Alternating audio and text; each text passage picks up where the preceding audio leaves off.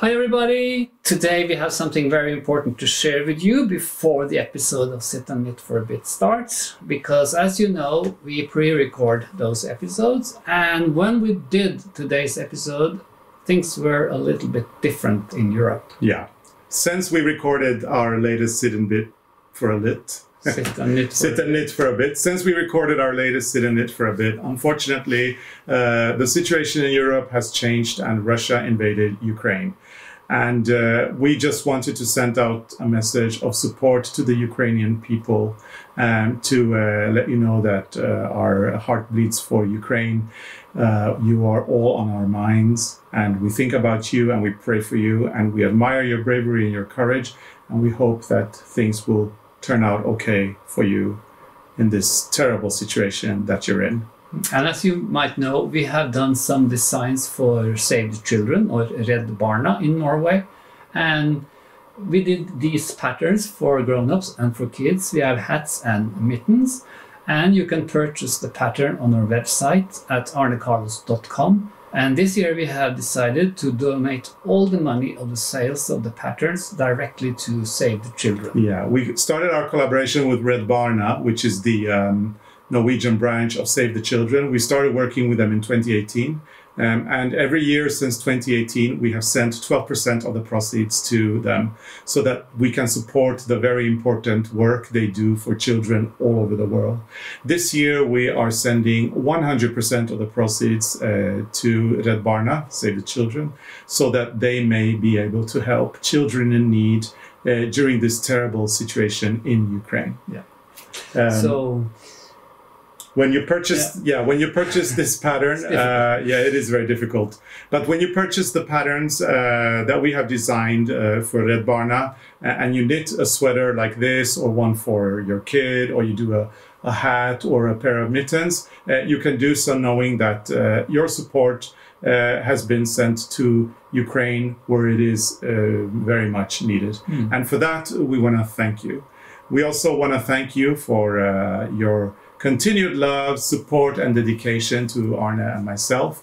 But we hope that you can steer a little bit of that love and support towards Ukraine and Ukrainian people.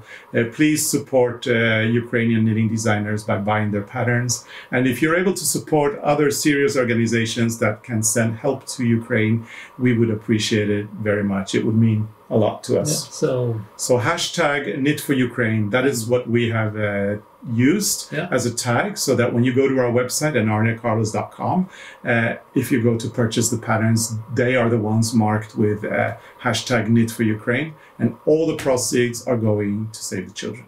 So thank you for supporting Save the Children, and we hope you enjoy today's podcast. Yeah.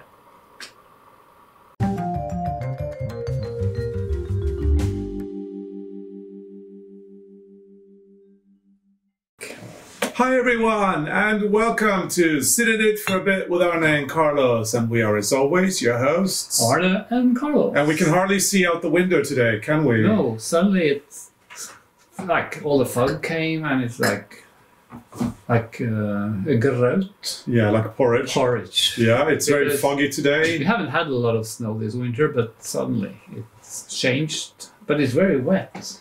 It is, yeah. And I can still walk on the road. I went with Helmer this morning, and I can still walk on the road into the woods. So it's not that much. No. But it's wet. Yeah, so and it's probably go away. Yeah, it's a little depressing as well to look out the window when it's as grey, as foggy as this. But it's not. No? No, it's nice. I like the candles. Yeah, maybe. I think that it's a grey, boring day, which gives us a great excuse to come in and sit in it for a bit with you guys. Yeah. Or crochet or embroidery or woodwork, whatever it is you're doing, you don't necessarily have to sit in it, but you know that already. We don't do anything. We just talk. Exactly. We just talk, and we've got a lot of lovely people that we know. They keep commenting they don't knit, or they don't do this, or they don't do that, but they still love watching. So thank you so much for watching, and thank you for your support. Yeah. But yeah, Sit in It for a Bit is back for now, and for whenever we can. And yeah, it's been fun, hasn't it? It's been fun last days. Yeah. We've got a lot of news. There are so much happening around here. It's never boring. No.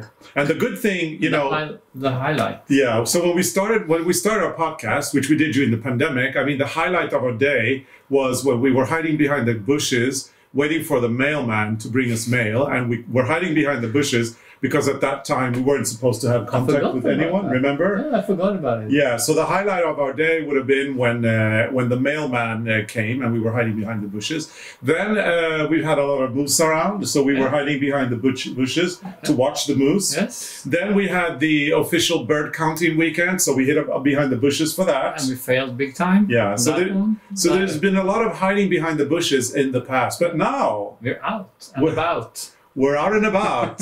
So yeah, there's definitely a lot of news. We've been out seeing people. Yeah. So do you want to start with the big news or should we do other news first? Depends on what you think is big, because I think we have a lot of big news this time. Okay. Well, you start. Let me see if I think. So the biggest news, I mean, in general is, I mean, by the time you see this podcast, because it is pre-recorded, but the big news right now as we're sitting here is that Norway removed all of its restrictions a while ago. So that's the big news for you. Yeah, that's, okay. Well, it's not a big news. It's not big news for me. I think it's a big thing for everybody. For everybody. So from 1 minute to the other, everybody was wearing a face mask. And then the next minute, nobody was wearing a face mask. And they've actually done this before. They did this in October. Didn't go so well. No, but now they think it will go really well. Yeah. So and in October we were watching it on TV, but this time we were actually present when they removed. When we all removed our masks. Yeah. So Norway now considers COVID not to be a threatening disease anymore. But it was very strange the day they opened, when they said that you can remove the mask. You don't have to have that 1 meter distance. Mm-hmm. Should we tell people about where we were the day they removed the mask? That's a song. Yeah. Or a book. Yeah, where we were the day we removed our masks. Let's write a book. Or maybe we could write a song. Or a song. Yeah. And so you anyway, can sing it. Yeah, we were at the Munch Museum. Oh, you're singing. Yeah, we were at the Munch Museum. Norway has, in the middle of the pandemic, Norway still manages to open this ginormous museum, all dedicated to one artist, and not only, like any artist, but one of the greatest artists ever to live and exist. Yeah. Edvard Munch has now his own museum in Oslo.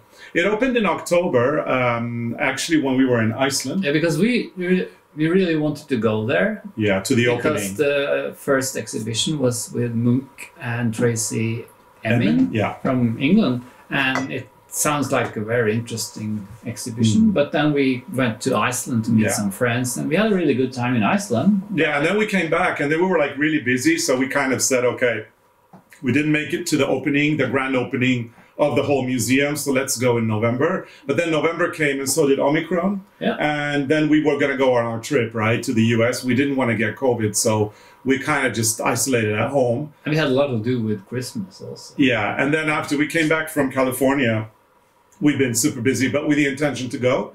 And finally, we had the opportunity to do a little cultural weekend in Oslo, and we ended up going to the opera as well. So we went to the opera and to the Munch Museum. So we've been out. Yeah, and while we were in the Munch Museum, they removed all restrictions and we could take off our masks. And actually, the Minister of Health said we could even give hugs now. So there was we hugged everybody. No, we did not hug everybody. I'm still taking care. It's still a bit strange to shake hands. Yeah, I'm not. You're not sure if you should do it anymore or if you could. And it's very strange. Yeah, after we left the Munch Museum, we were walking up the street with our friends, and then we met some people that we know, but who are friends of our friends. But we knew them, and our friend, I don't know why, she decided to introduce us, and this lady just put her hand out and said, "Well, we can do handshakes now." And I was a bit hesitant to shake her hand. I didn't take my mittens off. I know, but I did.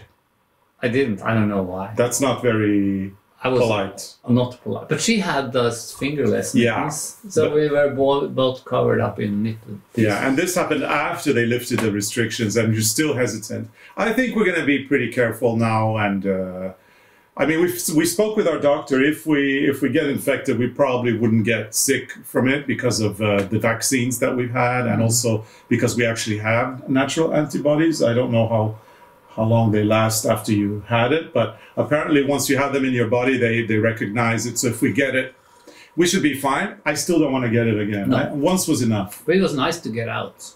It's great to get out, and it was wonderful to see the Munch Museum. Now, the old Munch Museum was built in the 60s, and when Edvard Munch died, he gave the entire collection that he had to the city of Oslo. There's over 1,200 works of art. And a lot of pieces we haven't seen before because they've been in the archives. Yeah, because the Munch Museum was very tiny. Yeah. It was like one story and really small. And apparently they had most of the works stored in the cellars and basement, which was humid. Yeah. So at least now it's gotten a new home, which is wonderful. The museum is probably the same size as the Pompidou in Paris. It's big for one artist. Huge. So if you ever go to Oslo, must be on the top of your list, because this is really, really nice. Yeah. And they also have, like, the Munch exhibition is changing, because I think they take... well, some floors are permanent. Yes, yeah, but even there, I think they change some paintings and take things from the archives and switch. So if you go there, like, say you go there every now and then, I think you will have new things all the time. Yeah. And then you have 2 rooms with not permanent. There are two floors that have temporary exhibitions showcasing different artists, and altogether there's 11 floors, and then there's a couple of higher floors with a restaurant and a wonderful view of the city. And the permanent collection is insane. So Munch has been a very important artist in our culture, obviously, here in Norway, but very influential for us. I think that a lot of our color sense comes from being inspired by his work. Some probably knitted our socks with Regia, and the first color combinations we did was inspired of the Munch painting. Yeah, in 2015. In 2015. Yeah. So now we see new paintings, more color combinations. So we got ourselves today. I got ourselves a membership, so we are now officially members of the Munch Museum, which means that we will basically, whenever we go to Oslo, we cut our hair in Oslo, and we also have our dogs groomed in Oslo. It takes 3 hours to groom the dogs. It doesn't take that long to get us ready. And if we have meetings, also, if we have to stay over, it's nice to go to the Opera or the Munch Museum. Whenever we have waiting time, we can go to the Munch Museum. We always, whenever we have guests from abroad, we take them to we used to take them to the old Munch Museum. Now we'll be taking them to the new one. And having a membership there means that we can go whenever we want, as often as we want. And the collection is so big and is so monumental and so important that I like the idea of going back and back and back.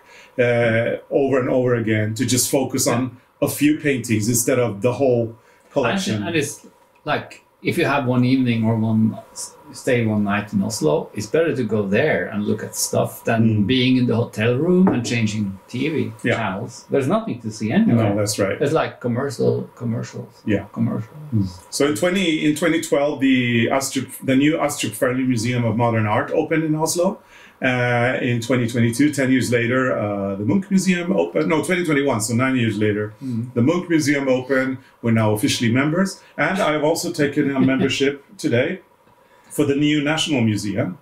The new National Museum is opening in June, and it is going to be a spectacular place.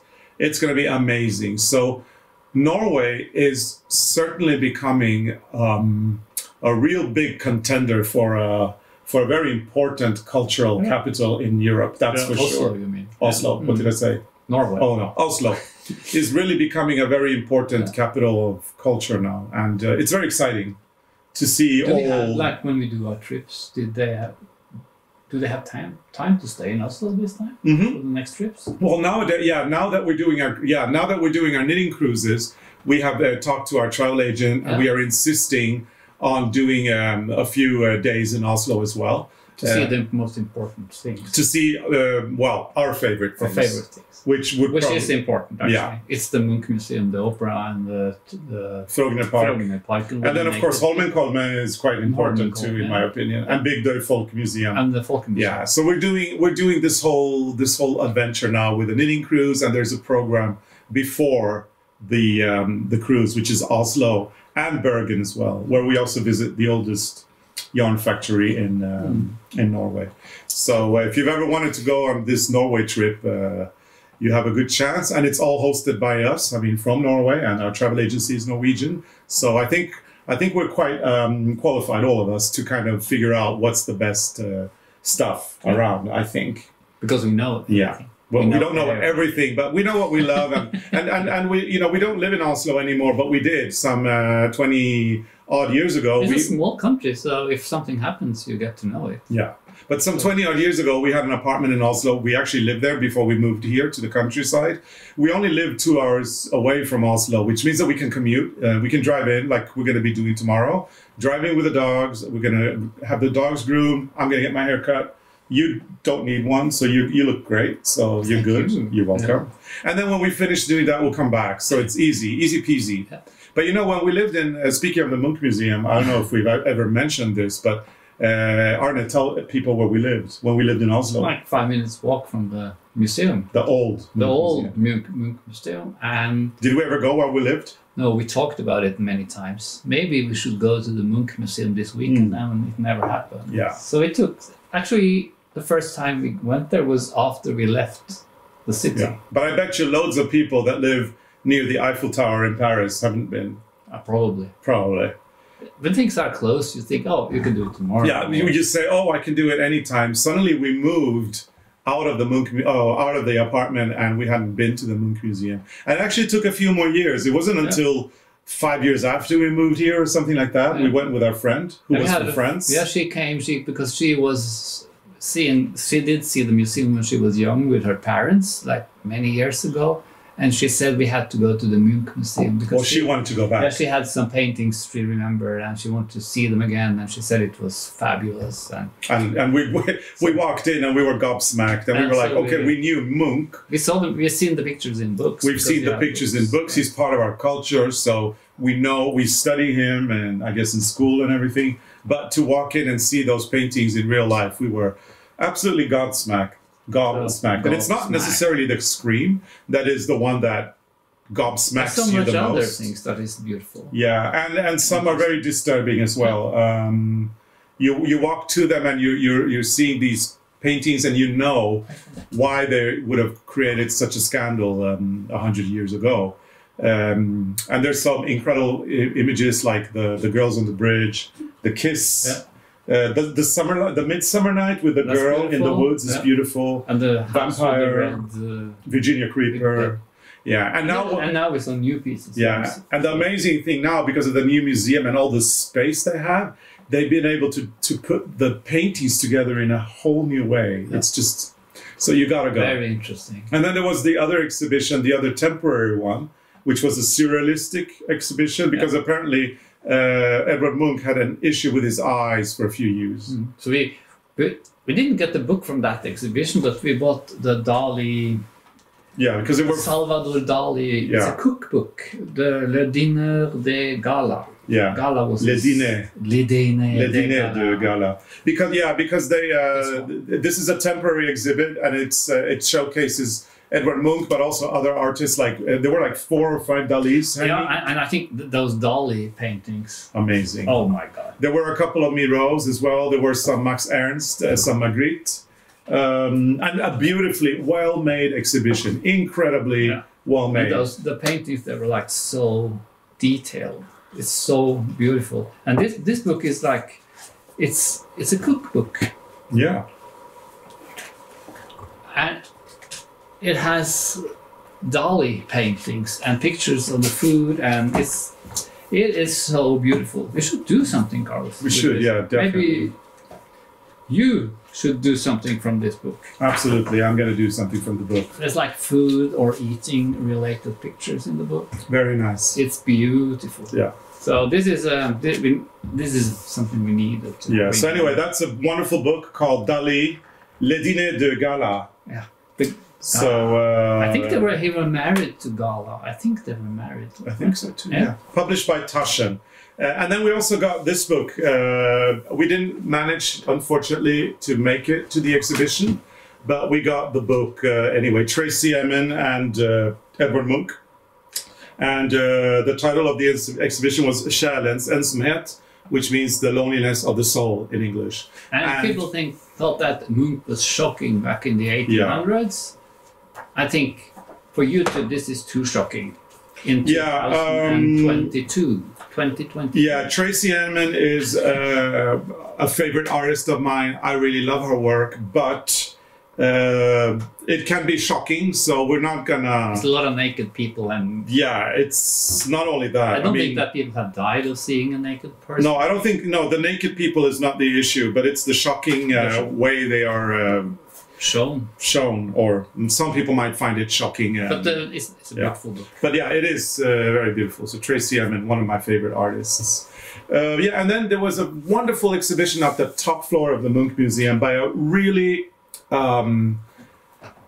amazing new star. She's a very up-and-coming artist. She's a visual artist, video. Yeah, that was so which is just incredible. Yeah. And her name is Sandra Mujinga. So Sandra, right? And then Mujinga is spelled M-U-J-I-N-G-A.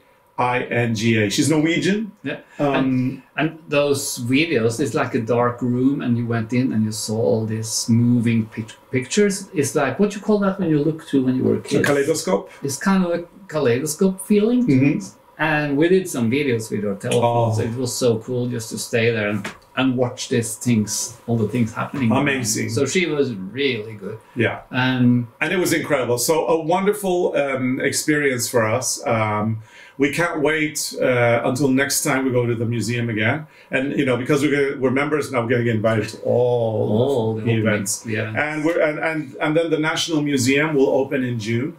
And we're going to get invited to all those events as well. Because we're members. Yeah. And now we're actually planning to go to Oslo and do a video on Oslo, like a guide.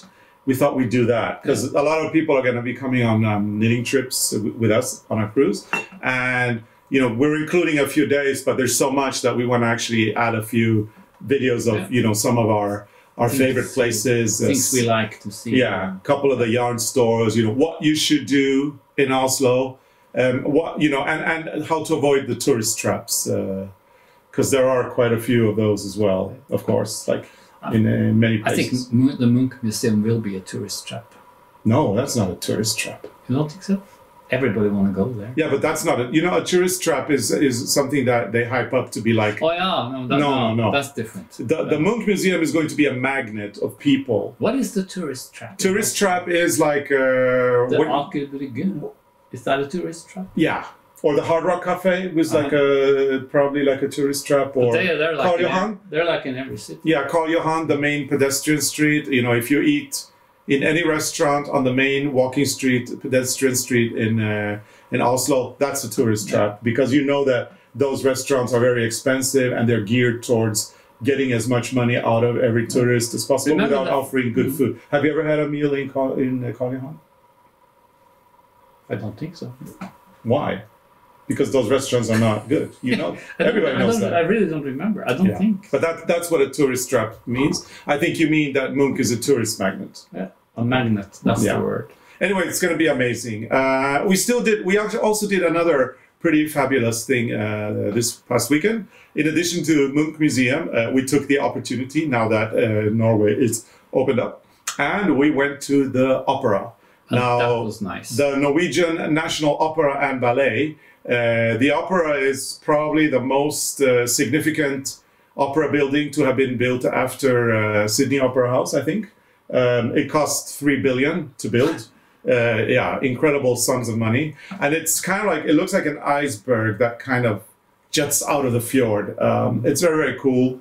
And the interior of the opera, the main scene is state of the art. It has an incredible acoustic, and it's all, you know, the most modern opera house. It was really nice. We went to see like a modern dance. Yeah, we went to see the ballet. We went to the ballet. Brahms, the music was Brahms. Mm-hmm.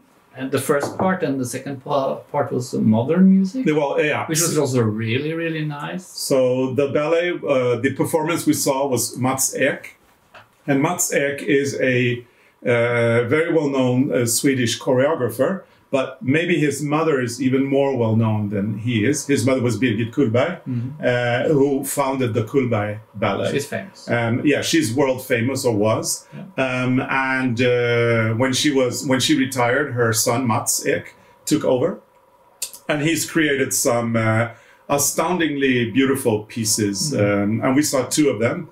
We saw one titled and Brahms, with the music from Johannes Brahms, and the other one, something, with the music by Henryk Górecki. I got the booklet here, so I'm just putting this so you can see some of the images from the ballet. And I like when they dance, and it's like this very modern way of dancing, and and suddenly it turned into something very classical, like there's elements. In the middle of everything, there was like elements of very classic dance. It was really cool. Yeah, it was very dynamic and very beautiful, incredibly beautiful. And I don't know how many people can sit at the opera in the stage or in the audience, but a couple of thousand, I think. Yeah. And it was packed. Yeah. And it was okay now because they opened up and it was okay to be there. Yeah. So if you ever have the opportunity in your town, in your city, or in a city near you, if you have ever the opportunity to see a Mats Ek ballet, go. And we can guarantee you will not regret it. If you like ballet. If you like the ballet. So that was really nice. Yeah. And there you go. And I went to one of the second-hand shops. I bought a new suitcase for my storage thing, and they had like a pile of vinyl with classic music, and I was thinking we should go there. You should come with me to that store, and it could be nice to have some of the classic music on vinyl because we don't have much of that. No, we have a lot of classical music on CDs. I used to collect. We don't play them anymore. Yeah, I used to be a big. When I was younger, I used to be really big on classical music. Nerdy. I was almost kind of like a nerd. I looked for the perfect recordings of we have everything. Yeah, and I'm sure we've got a lot of people here who love classical music who are my age, and they're probably wondering what kind of recordings. Do I think are the best? Which one? Well, I was a big fan of the Decca brand, DECCA. The Decca recordings that were done in the 60s, 70s, 80s were really good. So they are the best? No. They are very good. Also, Deutsche Grammophon. Yeah? Deutsche Grammophon had or has some exquisite recordings. So if I bring home some vinyl, I have to look for those. Well, yeah, no, we have to go together. I think we have to come. So now I have a good excuse to go to the thrift shop because I have to guide you. We can listen to it from CDs or from Spotify, but it's different. It's nicer to have the vinyl. Yeah, and in terms of opera, all the Decca recordings that were made in the 60s with Pavarotti, Dame John Sutherland, among others, very good. Love them. And you love Birgit Nilsson. I love Birgit Nilsson, of course. She was one of the greatest opera singers of all time, and she was Swedish. And we play her sometimes from the Spotify. From Spotify. In the winter. It's nice to be in front of the fireplace and a glass of wine and knitting and Birgit Nilsson. And in terms of conductors, there's so many, but Leonard Bernstein, George Solti. I don't know anyone. Herbert von Karajan. But you know someone because there was also a brilliant composer called Kurt Masur, and you met his widow, Tomoko Masur. Yeah, hi Tomoko, if you see us. Yeah, because Tomoko is an opera singer. Yeah, she came to our knitting cruise. Yeah, and she was married. With her sister, and that was so cool. Yeah, with her wonderful sister Coco, who's also a musician. We had a really good time on the boat. Yeah. So you were like, what you could call that? when you're like, you see someone, you're like a groupie. Yeah, when I found, yeah, exactly. When I found out that she was the widow of Kurt Masura, I was starstruck. Yeah, you're like, what do you call that? People like would pop up and hanging on pictures and stuff. Linselus. Oh yeah, like a little. Oh, I don't know that name. Yeah, you know the guy that or the person that pops up unintentionally or intentionally in people's pictures. Yeah. Like photobomb. Photobomb. If they're like a very famous person and you want to be in the picture, you just pop up behind. So, yeah, you were like that. But you also had, you said you had a CD somewhere that Birgit Nilsson signed for you. Yeah. So you were different when you were younger. Yeah, this was, I think I must have been 17, I think maybe 16, 17, and Birgit Nilsson was in Malmö. She was actually from Skåne, and I used to live down in the south of Sweden. I studied at the University of Lund in the south of Sweden, and I went to school in Malmö. And one day after school, I went to NK because NK had at the time, because this is in the late 80s, at the time it had the best CD store in in Malmö. Yeah. And I walked in, and lo and behold, Birgit Nilsson came out from behind. You know, they have this little stock room probably where they make coffee. And she came out. And she came out and she sat on a table, and there was floating, and there was a long line of people. And I got online and I bought her CD. It was called I think it was called Beyond, or something like The Land of the Midnight Sun, or Beyond the Land of the Midnight Sun. And you know that CD, Carlos, is somewhere in the storage. Yeah, and she signed it for me. Yeah, you should take it in the house. And you know what, Arne? Yeah, and I was so impressed. And who would have known that this was in 1987? Who would have known that in 30 years later, I would walk out of that storage room together with you from a bookstore, and we would sit down and we'd do book signings. We did the same. Yeah. So you wouldn't know. I wouldn't have known back then when you were 17. When I was 17. But you were listening to opera. Yeah. And classic. But I like modern music too. I like everything. I was listening to Amanda Lear, Dolly Parton, ABBA, Olivia Newton-John. I like them too. I never listened to classic. But I was doing a lot of crossover from one genre to another. So yeah, I guess yeah. But I have to say, your collection of classic music is really impressive. Like when you open those boxes the first time, it's like, don't you have anything else? In classic unfortunately, it's CDs. So yeah, but I took the Boom Boom box back into the studio upstairs. Maybe I should make a box, take all your CDs and just collect them in a box. I don't know how much I have, but it must be like something like 500-600 CDs, don't you think? Well, there's a lot. I think it's a lot. And nowadays, the CDs are no longer in, so it's you either go to Spotify or you go to vinyl. So yeah, maybe I should build up a vinyl collection. But don't, for that I need to be with you. I think we could have a really fun time in the vinyl shop looking for some good records in the secondhand shop. I think we should do that tomorrow if we have time.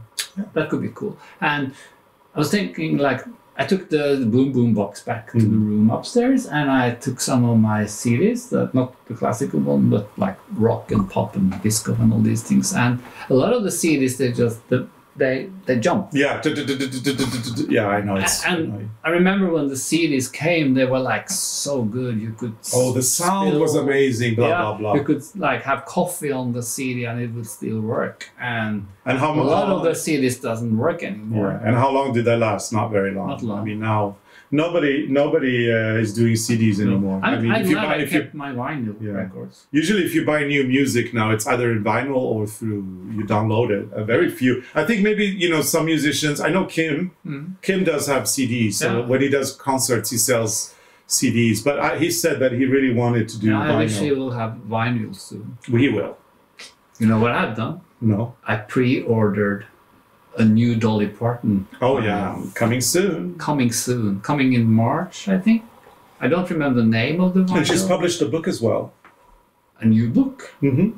Oh. No, this is I think it's fiction. She co-wrote it with someone. You'll have to go and look.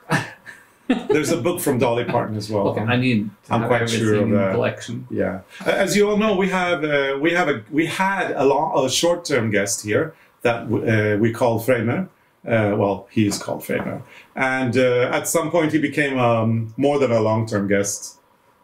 Freimer? No. Helmer, That's sorry. both of them, Carlos. Sorry, yeah. So we had a short-term guest called Helmer, who became a long-term guest, who is now pretty more or less permanent.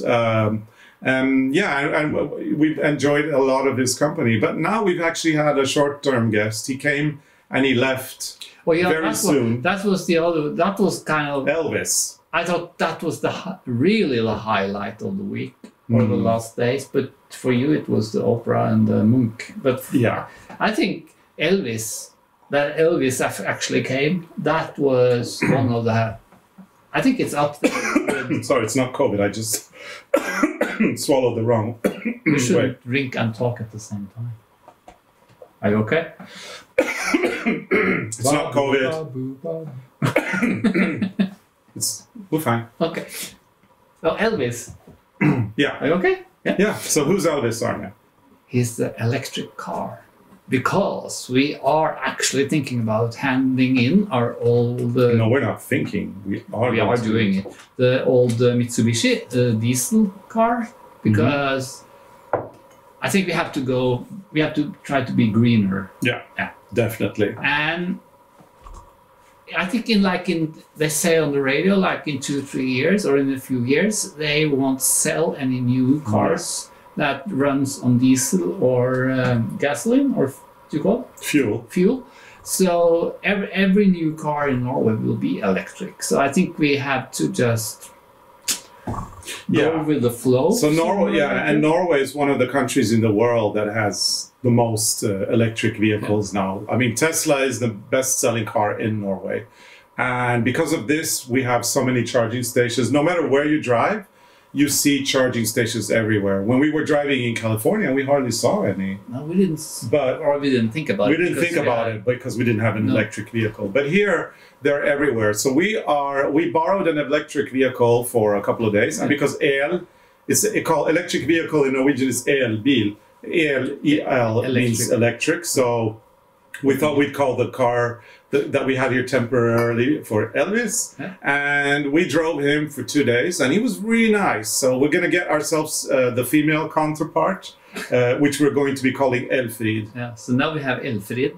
Soon we will have Elfrid, the electric car, and we have Humlen, the old Beetle, named after my mother. So we're going to be green for most of the year, and then during the summer, we'll drive the vintage Beetle from 1968, and we won't be very green. Not so green in the summer.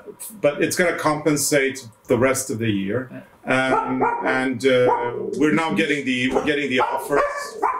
Moose.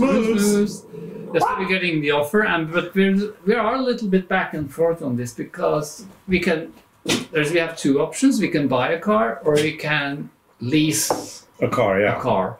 And we're like, it's okay to own a car, but then you can do whatever you want. But if you lease a car, you have to be very, very careful because you can hand it in after like 3 years and get a new car. And that is also good because there are so much happening with electric cars. So you want to change maybe the car after 3 years, then you just hand it over and get a new one. Because the one we looked at is super quick when you charge it. Yeah. And there's only 2 cars which are so quick, and this is the cheap one of the 2. Yeah. And in 3 years, maybe they can be charged even quicker. Yeah, absolutely. And the range will be longer. Yeah. And people are probably wondering what car is the one who's Elvis. So Elvis is a Hyundai Ioniq 5. And he's very cool because he's got this very retro kind of design that is at the same time very modern and futuristic. So if you think of that movie Back to the 80s, the one that was in the 80s, Back to the Future, sorry. If that movie with Michael J. Fox, Back to the Future, which was done in the 80s, and then there's that car, the DeLorean or something. And anyway, for me, that's kind of like we're getting a Back to the Future kind of car. And it's like cool. Going into a computer. It is, yeah. It's like you have everything, like you can even press a button and you get sounds of the nature. While you charge the car. I thought that was cool. Anyway, who would have thought that Sit in It for a Bit podcast would suddenly turn into a car show? But that's what we're doing. We're getting an electric car, and we are so excited about this. And the good thing, the gears. There's no gears. No, the automatic gear thing. It's not in between the two seats. It's on the steering wheel, like on the old Renault 4 or the old Citroën 2CV. Mm-hmm. So it's kind of a little bit old-fashioned having that over there, but then you have a lot of space between you. So if you drive, I can actually have my knitting basket or anything between us. Yeah, those chairs, they recline all the way back. There's footstools that come out. It's like business class in the airplane. Yeah, kind of like a business class seat. And of course, not for driving. This is to relax while the car charges. Charge the car. But this car charges from 0 to 80% in just under 18 minutes. So it's a miracle machine. Yeah. And we're getting it.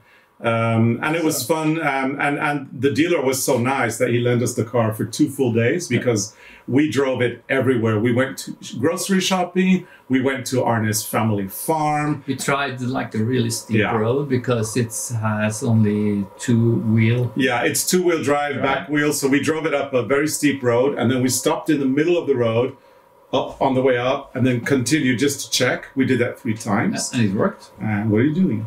I'm cuddling Freya, and because she wants to get up, and if she comes up, then Helmer comes, and then she gets so angry, so I had to calm her down under the table.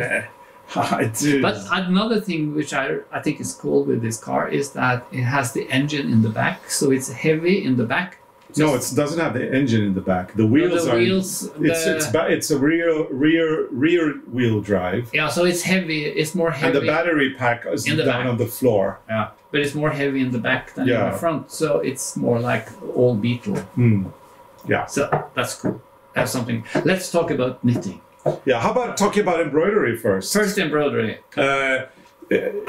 We've wanted embroidery to become very popular, and maybe now is time. I mean, in Norway, it seems to be like a big thing right now. Yeah, which is great. Which we hoped for, and we actually thought it should come many years ago, but it's hard. So, and we already wanted embroidery to be big 10 years ago when we did our book Knit and Crochet Garden, where we have, among others, these massive pillows, which are done in like big wool, like a very thick wool, and they're super quick to embroider. I mean, one of these wouldn't take very long to do. And we've decided to relaunch 4 of these pillows, which you can get on our web shop now. I hope people will get them. Yeah. This is called a diamond stitch, and it's a lot of fun doing. Yeah. And we've been working a lot on embroidery for a long time, but we haven't released more than this so far. We have the mandrill pillow that we showed once. We're definitely going to be releasing a pattern for that. We just have to get it out. And there's a giraffe as well. And a giraffe. And there's more animals coming. Yeah. And then I'm working on the dead or blind woman's embroidery, which I found in thrift shops. And for those who don't know, Arne keeps going to a thrift store, and he's buying this woman's unfinished projects. Probably there's different women because... And he's finishing them. I find new stuff all the time. But it takes time. And I've been working on the cat, which we have shown before, and I'm almost finished with the cat pillow now. I just have to fill in the rest of the black, and there are some colors missing on the cat, the gray cat, and a little bit in the eyes, but it's coming. But I had to use some, like just a cheap yarn in black, which is the same thickness as the embroidery yarn, to finish it, because there were no more black in the thrift shop. And I could have ordered yarn, but I'm lazy. So yeah. So what Arne did on this one is, because when he got it, the cats were already done, and most of it, the green and the flowers, and a little bit of the flowers in the green. But all the romps you've added, and you've actually added them in the grass as well. Yeah, where they were not finished, I put the romps, and I also had to put canvas on top of the other. I found canvas that was the same to make it a square thickness. So I just placed the canvas on top of each other and embroidered through the 2 layers to make it square. Because this was actually supposed to be, I guess it was something like that, and it was supposed to hang on the wall. But for a pillow, you need that extra. Yeah. So this is going to be a pillow on our sofa at some point. Yeah. And it's nice. It's a modern version of that ugly original embroidery, which I really didn't like. I think no, because you don't need that on the wall. No, it's nicer to have it in the sofa. Plus, you know, it was very conventional with the two cats. This is a little bit more edgy and cool. And then I love the idea of the masking tape. The masking tape is put around it so that this doesn't shed the canvas. And the first time we saw this was at an exhibition in Taos. We were in Taos in 2019, and there was a big exhibition in a little museum there. And another one of our favorite artists, Judy Chicago, who is wonderful, she had some textile pieces exhibited. Yeah, they were like these small. It looked like more like embroidery sketches, and they were. She had used this masking tape used for when you paint your walls or windows and stuff. And I thought that was a really good idea because all these, not on this side, but normally these threads, they go out when you work on them. Plus it's more stable like this. So this is, I think that was a really good idea. So now I use this magic tape or this tape on everything. And then when you do the lining, you sew it, and then you just remove the masking tape, just rip it off and it's done. Yeah, and then everything these seams disappear anyway inside. So it's. But one day I will finish this one, and I'm not almost finished, and I won't show you a new one before this is finished because I have bought more. Okay. And you haven't seen them. I haven't seen them, so it'll be exciting. You have no clue what I have in my suitcase. Oh, I have no idea. So those are that's going to be an episode, by the way, out of the suitcase. We're going to be showing you stuff inside our suitcases this year in our YouTube channel on Sunday. So stay tuned for those episodes. And that's all the suitcases I collect when I find these old suitcases I buy. And I think maybe in the summer we can do a sit and knit and show people how the suitcases look in the storage room, because I think it's very beautiful. But we need to have warm weather. Yeah. It's too cold now to be out in the storage. So anyway, that's the embroidery stuff. Then we've got some knitting stuff. Somebody asked whether the advent calendar sweaters fit the knitted doll, and the answer is yes, they do. They do. So here you have our knitted doll. This is Sonia, and she's wearing December 1st without the number on it. Yeah, we just used the pattern for the sleeve on the body and the sleeve because they are the same. It's just that there's no numbers on the sleeve. So you just knit from the sleeve patterns on the body and the sleeve, and then you get the sweater, and it works. So if you're wondering, now you know. You can use the advent calendar pattern and knit sweaters for your dolls. You can knit them all 24. That would be cool. I think I will do that. Yeah, why not? I think I will try them in other yarns as well. Yeah. You see, it can also be bigger. It can be like an oversized sweater for the dog, for the doll, if you use a bigger, thicker yarn. And I found the trouser. Yeah, so very nice. And then we've been doing a lot of design work around the mittens, and we've come up with some interesting things or some interesting thoughts that we wanted to share with you guys, because lately we've been doing 2 different sizes on a mitten using just different needles, and that actually works really well. And then Arne decided to develop another size, just changing the pattern to get 2 different sizes on the same needle. And Arne, your conclusion? Because we used our yarn with Rowan, the Norwegian yarn, and that was a waste of time. Yeah. I'm not doing that anymore because people can actually change the needle. It's better, because the yarn takes so many different needles. So first we did the Sibern, the redesign of the Sibern mitten, the old one, this one with the Vec.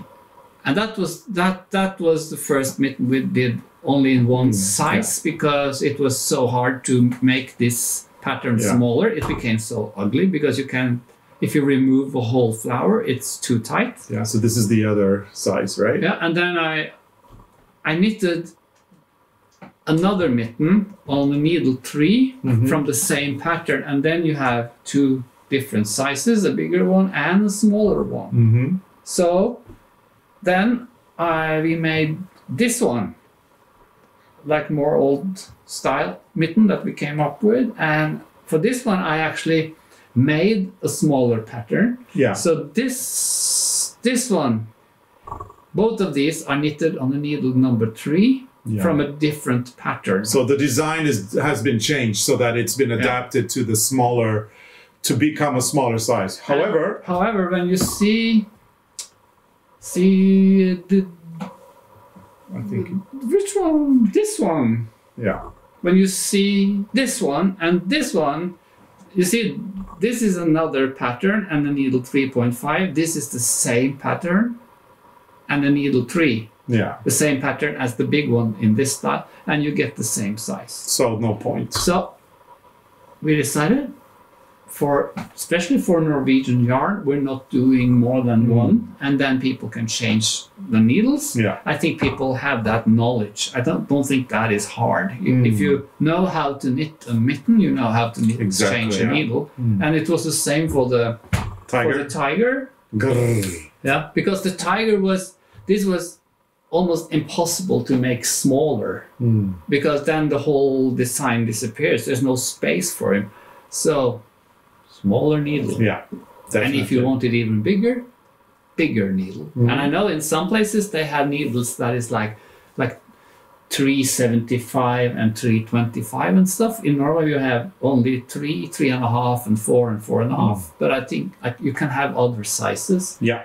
And then you can even get other sizes. Yeah. So based on the needle, there are so many sizes in one pattern. Absolutely. I think that is actually how they made a lot of things in the old days. And it's time to be a little bit more old-fashioned, I think. Yeah.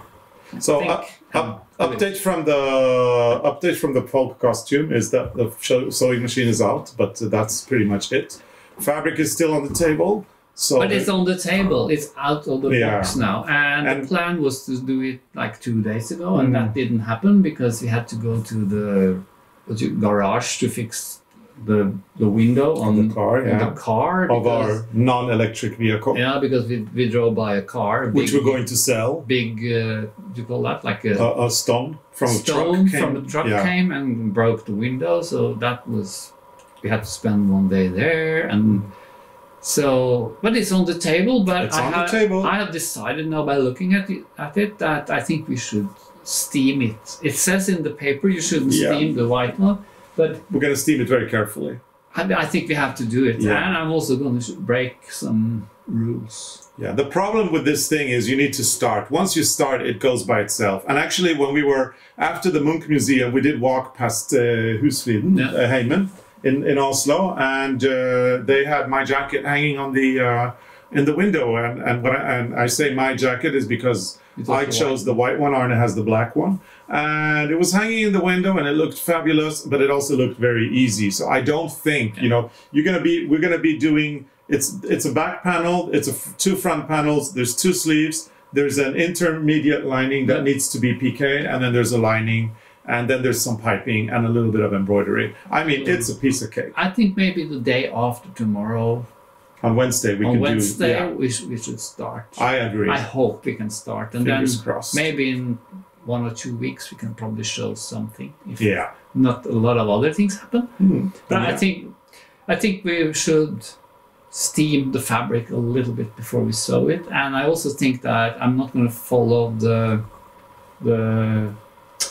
the instruction, because it said you have to measure all the pieces and check on your body. Yeah, but my body changed. So did yours. But I don't think I will do that because it's this is before COVID, and now we're all this. This is after COVID, so we don't know what happened between it's 2 years ago. Yeah. It's 2 years ago since we got this, since we bought this. So and we had to fix your folk costume for Christmas. Yeah. We had to take it in. That's true. The trouser was too big for you now. Yeah. So other updates, we are so far so good when it comes to sit in it for a bit. We know that we're going to be taking a break for Easter, but it's still not Easter. But that particular week, Easter week, which is in the middle of April, we're not going to be doing sit in it for a bit because we're going to have a holiday. And but other than that, it looks like we are going to be able to keep our schedule for the time being, which is great. We do have a few trips planned already, and in May, I think we can say this now because we were being very discreet about it because of we didn't know if Norway was opening up, but Norway is open. So in May we're doing our first knitting cruise, and it's already sold out. We actually sold it out to our waiting list. It took just 2 days or something, and it was gone. So we're looking forward to that. We didn't even have the chance to promote it because it's sold out. all the people on the waiting list, and also the mailing list. Like if you're on the mailing list. Well, no, this didn't go to the mailing list. No, this didn't go to the mailing list. The waiting list. So we had a long waiting list. So that's why. And we still have one. But I mean, if you get on the mailing on the waiting list, if you're interested in knitting crews here in Norway, get on the mailing list or the waiting list. Contact us through our email, or just go to our website, send us an email, get on the wait list, and then we'll eventually update. The cruise that we're doing now in May is sold out already. We're planning one in October.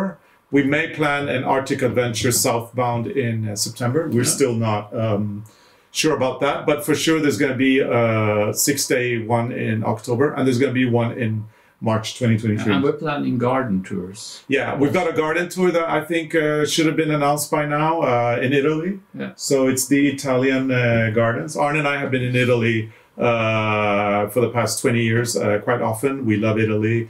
We go there a lot for work. You know, all the yarn development. The Italians have the best know-how when it comes to yarn spinning and manufacturing. I mean, I'm talking now about industrial, in the industrial way, not the little freelance companies, but like in an industrial way. So we were there a lot in Italy, and we love their beautiful gardens. So inspired by that, we're doing a garden trip. And we love the food. We love the food as well. The wine.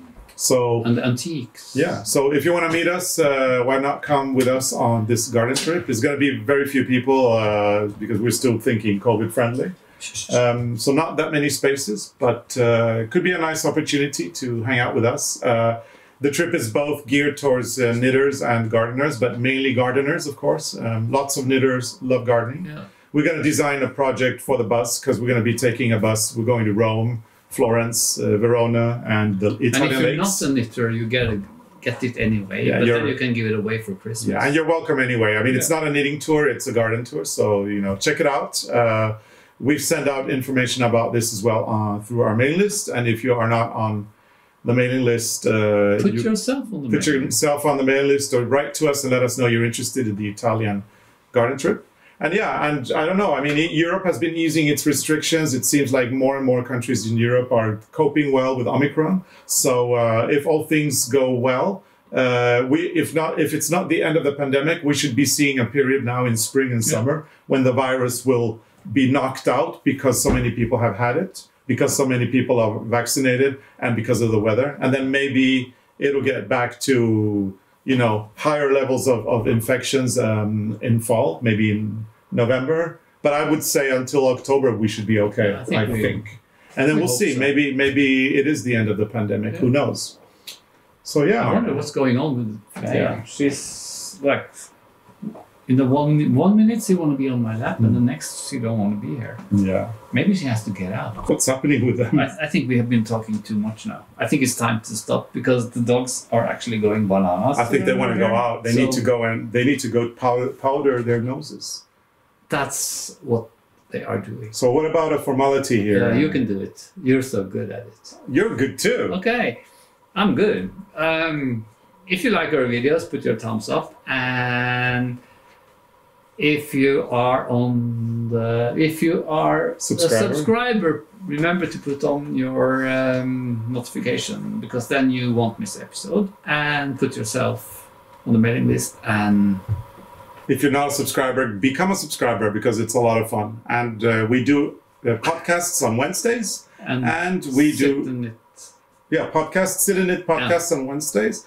And regular tutorials on Sundays. Every Wednesday and every Sunday for Easter, we're going to be taking a 1-week break with Sit in It for a bit. Otherwise, we do aim to do it as much as we can every Wednesday until the summer. So stay tuned. There's lots more to come this spring. So thank you so much for watching, and we'll see you again next week. Bye. Bye.